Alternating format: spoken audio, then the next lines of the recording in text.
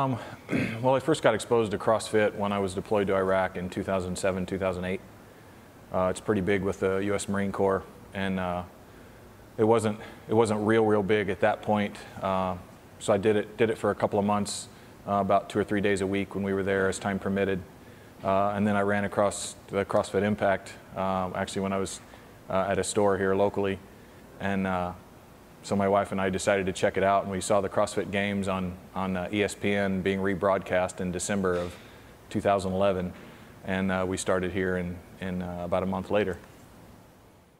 I played, when I was younger, I played football, kind of got uninterested, if you will, in that early on in my high school years, and kind of devoted most of my time to my martial arts.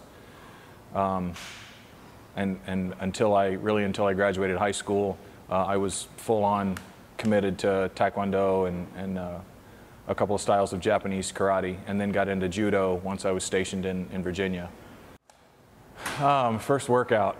Well, our very first time here, we were taken through about a 10 or 12 minute what the coach called a beginner workout, and I was pretty sure that one of my lungs was going to explode.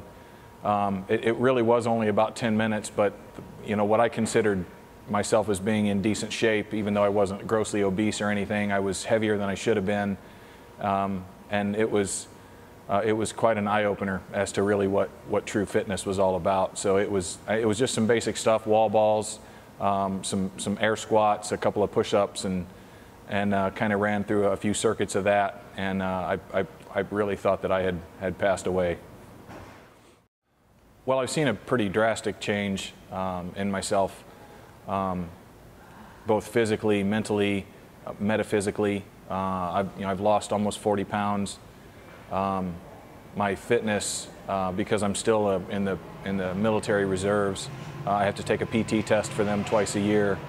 Over the last 18 months, my fitness tests have increased dramatically. I've gone up a whole nother level in my fitness. So aside from my body composition dropping from nearly 25% to just over 17%, you know, I feel great. I'm sleeping greater, you know, better than I ever had. When I was heavier, I had been diagnosed with sleep apnea. That is gone. I don't sleep with a CPAP machine anymore, and it's been pretty amazing. Between the diet and the exercise, it's something I'll do for the rest of my life.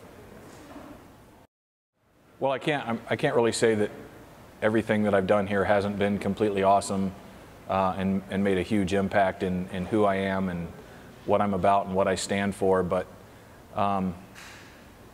probably my participation on the staff with the regional games in 2012. You know, I got, aside from the athletes from this gym that we had there, that was absolutely awesome, and I got to see and meet firsthand a lot of the big names in the North Central region for CrossFit. But got to hear their personal testimonies, and they didn't all come from sports backgrounds and weren't super fit. You know, they had their struggles coming through the CrossFit ranks, so to speak. And it was just very inspiring. And then to see the changes in all the people here at this gym, aside from myself, seeing all the changes in everybody, you know, not just the weight loss, but the increased fitness and the camaraderie and the friendship, and you just can't put a price on that. Well, anybody, and I talk to everybody about this particular gym. You know, I would recommend anybody come in and talk to Carlos or Lindsay.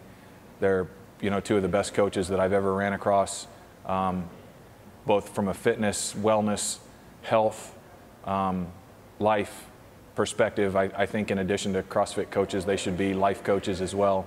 You know, I've visited other CrossFit gyms in my travels with the military, and I don't think any of them compare to CrossFit Impact. The professionalism, the personal touch to everything that gets done, every workout, every counseling session, every bit of advice, the friendship that gets built. My advice to anybody questioning the effectiveness of CrossFit would be, come check out CrossFit Impact.